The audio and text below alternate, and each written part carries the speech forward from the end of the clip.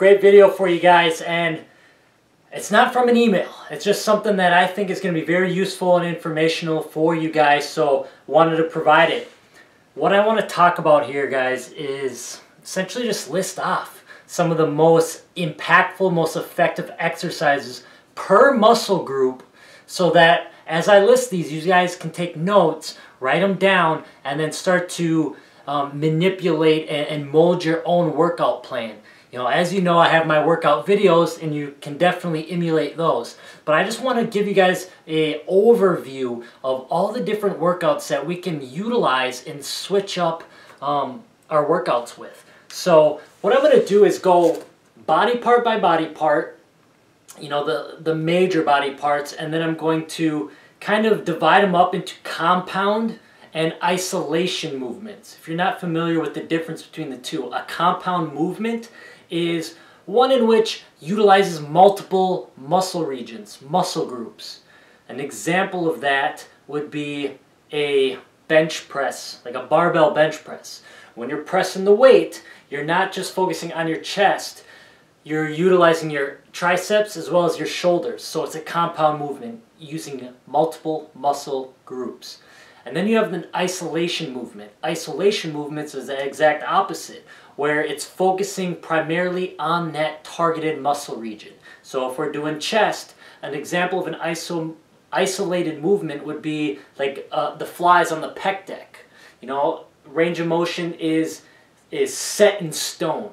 The only thing that's moving there is the expansion of your chest. So that's the difference between compound and isolation movements. You know, they're also called, you know, primary and secondary movements. Those secondary movements are also considered shaper movements, complementary movements. So there's words and verbiage that's utilized interchangeably, but I'll try and stick to compound movements and isolation movements.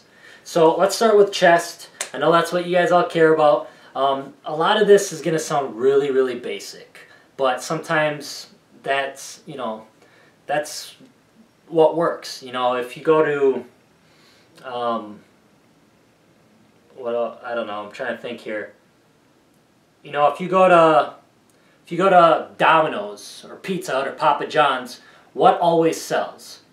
A cheese pizza, a pepperoni pizza, a sausage pizza, the basics. Every now and then they'll throw in barbecue, chicken, pizzola, ranch, you know, all these specialty pizzas, and they're hot for a month or two. But what always stays true is the fundamentals, the basics, the cheese, the pepperoni, the sausage, the bench press, the squat, the deadlift, okay? So I know this sounds really, really basic. I know I'm not going to be describing an exercise where you're standing on a medicine ball with one leg, touching your nose, and doing a bunch of jumping jacks.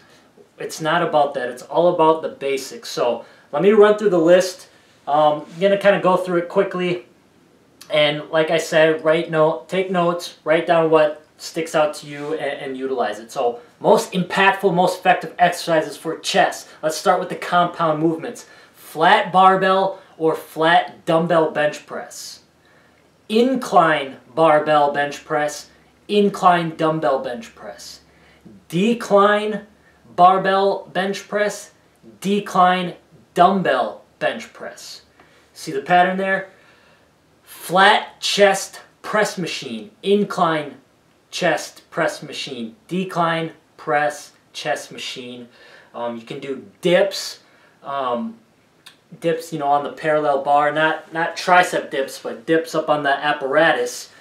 Push-ups at various inclines. You know, you can do decline push-ups, flat push-ups, incline push-ups. So many different variations of push-ups. Jumping push-ups, clapping push-ups, one-arm push-ups if you're advanced. Now let's talk a little bit more about the isolation movements. I keep wanting to say isometric, but isolation movements for chest.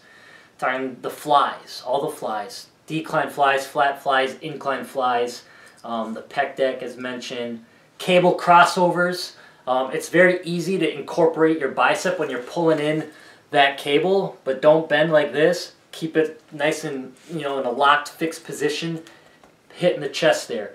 So that's chest. Remember, compound exercises are going to incorporate multiple movements. So that first half of the exercise is going to be incorporating your triceps and your shoulders. So typically when we format our workouts, we want to put those in the beginning because it's the most taxing on the body. Compound movements into the shaper lifts or the I keep wanting to say isometric, the isolation movements. Alright, let's move on to back. We got pull-ups, chin-ups, lat pull-downs, bent over barbell rows, bent over dumbbell rows, T-bar rows, seated cable rows. So many different handles and mechanisms we can use to hit different parts of our back. Close grip, wide grip, under, supinated grip. So many different ways we can put tweaks and twists onto each one of these movements.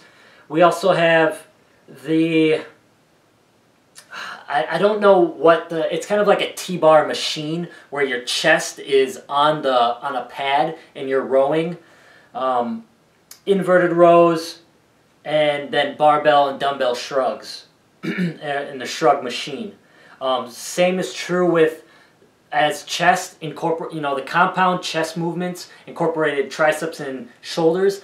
The compound back movements utilize not only your back but a lot of your forearms and your biceps. Let's move on to shoulders. Shoulders, guys. Seated overhead barbell press, seated dumbbell press, standing barbell press, standing dumbbell press, Arnold presses, both seated and standing. You can do standing upright rows with dumbbells or with barbells. You can do some more secondary movements, the shaper lifts, like dumbbell side raises, also known as lateral raises. You can do front raises with the dumbbells. You can do easy bar front raises. You can do bent over rear delt flies. You can hop on the pec deck and do rear flies to hit your rear delts. And a lot of those compound movements for the shoulder are going to hit your triceps. So a rule of thumb, guys, whenever you're pushing something, it's almost always going to be a movement that incorporates your chest, shoulders, and triceps. When you're doing a pulling exercise, you're going to almost always incorporate your forearms, your biceps, and your back.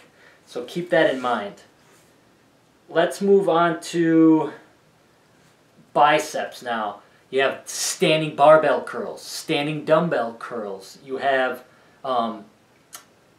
standing or seated dumbbell curls, but with a twist. And there's so many different curls, guys. You got supinated. You have hammers. You have hammers into a twist. You can do reverse curls. The sky is really the limit with bicep curls. There's so many different variations. You can do concentration curls, cable curls, bicep machine curls. So many. Tricep exercises. You can do dips where you are kind of on a bench, or you can do them on that apparatus, the dip apparatus. You can do close grip bench presses. You can do reverse grip bench presses.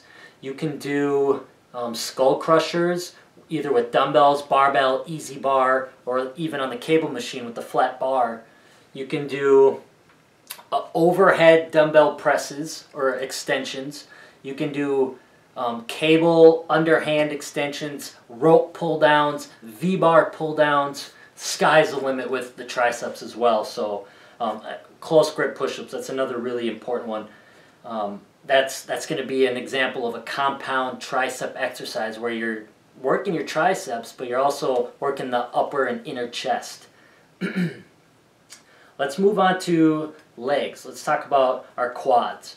We can do barbell or even dumbbell squats. We can do barbell or dumbbell front squats. We can do split squats, barbell or dumbbell lunges. And then we can do some of those isolation movements such as leg curls, leg extensions, leg kickbacks. So many different ones, guys. So utilize these as I go through them. Write them down, guys. Write them down. We got some great hamstring exercises. Romanian deadlifts, barbell or dumbbell. Barbell or dumbbell straight leg deadlifts. You can do sumo deadlifts. You can do glute ham raises. You can do hyperextensions. Good mornings, and as mentioned, leg curls. What did I think I covered all of them. Calves and abs. Let's talk briefly about calves and abs. Those are so, I'm trying to think. I mean, those are such isolated movements, but you can incorporate them into compound movements. For an example, if we're hitting calves, we all know we need to do calf raises to hit our calves, but we can tack it on towards the back side of a compound lift, such as squats. So you can do a squat and then come up, and at the top end do a calf raise and go back down. Squat, come back up, calf raise. Squat, come back up, calf raise. So you can incorporate it that way. Otherwise, you can just do, you know, the standalone calf raises, single leg calf raises, toes in, toes out, neutral stance, wide stance, feet together, incline, decline, flat, all those different variations. And then with abs, man, that sky's the limit with abs, guys. And I've done a few videos on abs, but if you haven't caught those yet, in terms of abs, we want to hit all parts of the abs. Lower, upper, side, to put it into 3 simple categories. We want to focus on bringing our shoulders to our legs, or our legs to our shoulders. When working, so legs to shoulders is going to be lower abs. Shoulders to legs is going to be upper abs, generally speaking. And then twisting movements, side bends are going to work on your serratus, your intercostals, your obliques. Also that V taper, or the V cut in the front, I should say. So we want to do weighted and non-weighted ab exercises. Planks, barbell rollouts, dumbbell rollouts, weighted cable pull downs. There's so many, guys. There's so many leg lifts, weighted leg lifts. All of these we can put into our arsenal so that we're constantly being equipped and shocking the body with these different lifting exercises. You don't want to go in there and do the same thing over and over and over again. Yes, we do want those fundamentals, those elementary, most basic exercises, more specifically those compound exercises, to be the foundation of almost every lift that we do. It's very rare to just do a full workout only of shaper lifts. It just doesn't happen. A majority of the time we want to have these compound lifts, these cheese, pepperoni, sausage pizzas at the core of our workout. Okay? Make sure you're incorporating the squat, the bench press, the deadlift, the pull-ups. Doing these on a consistent basis is going to get you whatever physique you want. That is the foundation. Whether you're trying to cut, trying to build strength, trying to build mass, trying to look aesthetic, these need to be at the core of every single one of your workout programs. That doesn't mean you have to do flat barbell bench press every time. Maybe it's incline one week, flat the next week, decline the next week. But utilize these exercises, create your own blueprint, and go out there and start to transform, guys. Have fun. It builds up, that puts a lot of excitement into your workout routines. You're not doing the same thing over and over again. You have an arsenal of different weapons that you can go to when you're getting bored or you're feeling unenthusiastic and no longer excited to go to the gym. Utilize this list, and you guys will have fun and continue to grow and continue to progress. So, guys, thanks for watching. I know it's short. I know I went through it quickly, but rewind, hit pause, whatever you need to do to make sure you get that list down. Utilize it, incorporate it, adjust it. See the results, guys. I'm out. Thanks for watching.